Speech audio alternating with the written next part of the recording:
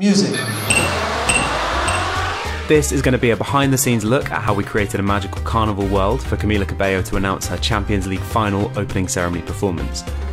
The ambition was to do it in one continuous swooping drone shot, meaning that we needed a massive green Hollywood studio and a custom-built FPV gimbal drone. We needed something that could carry a proper cinema camera mounted vertically, but be dynamic and nimble at the same time. We'd already spent lots of time planning out the camera movement beforehand, so on the day it was just a case of nailing the shot in perfect synchronization with Camila's performance. The final thing is actually 2 shots, and it cuts when the outfit transitions. We had to build a movable platform for the drone to take off from, so that the second shot would start exactly where the first shot ended.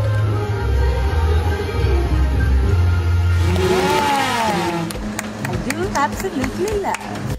Once we had our take in the bag, it was straight into post-production. So much 3D modelling, animating, refining. There's so many little details. The trophy, the buildings, the flowers, the stadium. And one of my favourite bits are these gorgeous butterflies. All meticulously crafted from scratch by Robin, our art director, and expertly animated by Peter from Roche Studios.